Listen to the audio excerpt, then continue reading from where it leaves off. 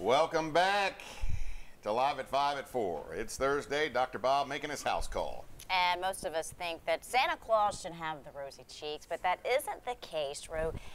Rosacea is a chronic inflammatory skin condition of the face that can occur in 10% of the population. Yeah, there are 4 types of rosacea, and treatment is available and often successful. So Dr. Bob is here to tell us a little bit more about it. First of all, is this anything to be really concerned about? Is it dangerous, anything like that?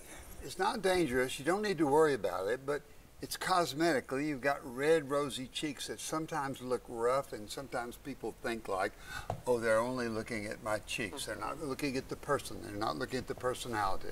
So there are 3 or 4 different kinds. One is called redness, erythema telangiectasia, big medical word, just meaning that you can see the little red blood vessels that line the cheeks. It's on the cheeks, it's on the chin, and can be on the forehead. It usually can be aggravated by certain types of foods or changes in weather or not taking care of your skin. There's good treatment for that in that there are topical ointments that are decongestant. So the little blood vessels, telangiectasia, that come to the top that make the cheeks red or the chin red, you can put the cream on there and it will make those blood vessels fade away, but they come back in 12 hours, so you got to keep reapplying the cream. There is a pustular form, and the papulopustular, where you get little bumps, look like acne bumps, and they're on the cheek, on the forehead, on the end of the nose, and on the chin.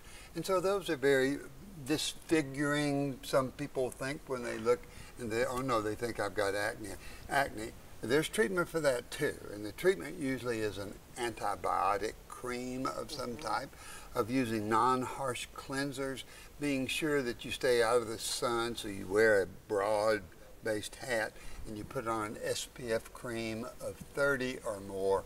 That will take away some of the damage that can be done. This is a chronic, so it's there all the time, relapsing inflammation of the skin. Now, you've seen some people that actually, another form of rosacea is where the end of the nose will get quite large and will have little pustules on it, and so it can be disfiguring to some people. Again, there's treatment for that. And then the 4th different kind is an ocular type of rosacea, where people have really dandruff of the lower eyelid and dry eyes and irritated eyes. So although it's a simple thing and it's not hard, it makes people feel uncomfortable. There is good treatment. If you have the red cheeks that just won't go away, you might need to see your doctor and get on a good program, because treatment is very successful, it's very good, but it will come back, so you have to stay at it. All right, Dr. Bob, good info. Thank you.